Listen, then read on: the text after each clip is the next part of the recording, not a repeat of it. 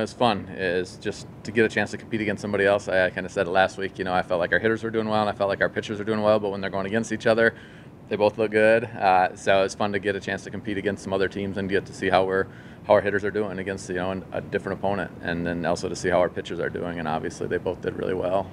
And then Emily there, 3 home runs, the freshman in that game yesterday. So just what have you seen just so far? This is the first time she's been on the diamond for you guys. Yeah, she's actually a kid I coached when she was really young, so I've known her for a long time, and I've watched a lot of her softball games. I know she can hit the ball. To me, it wasn't a total shocker, but still at the collegiate level to hit 3 home runs in one game, it is pretty crazy.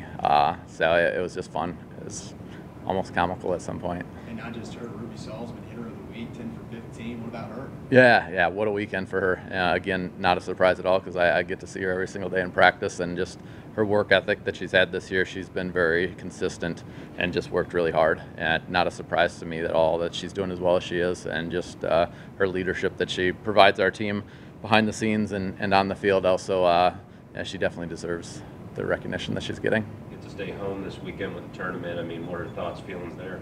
Yeah, it's nice to be home, and there's no better place to play than Schaefer Park. So we're excited to be back at home and get to play in front of our fans, and be able to sleep in our own beds and play on our own field and everything. So we're super excited for the weekend. It's going to be fun. There'll be some good teams here, so it'll be a good measuring stick playing Mesa. So that'll be a chance. They're one of the top teams in the RMAC to kind of see where we're at regionally. I know it's still early. Go ahead.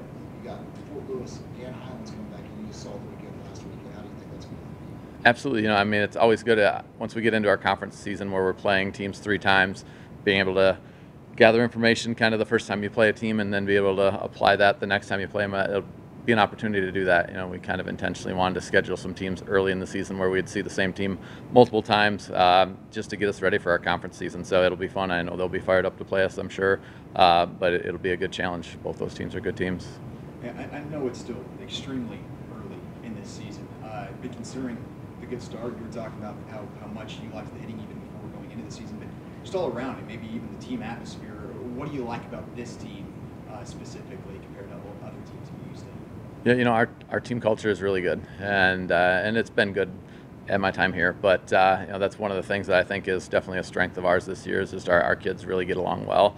And they also are practicing at a really high level. That's one of the focuses that we wanted to really focus on was defense and making sure our defense was really consistent this year. And that's one of the things this weekend we played really good defense. Our pitchers threw really well, but our defense also played really good defense. There were a few balls that were hit that thought might have been up the middle or in a gap or something like that, and our defense made them look kind of routine, which is a good sign for us. But overall, I just think our balance and just our consistency.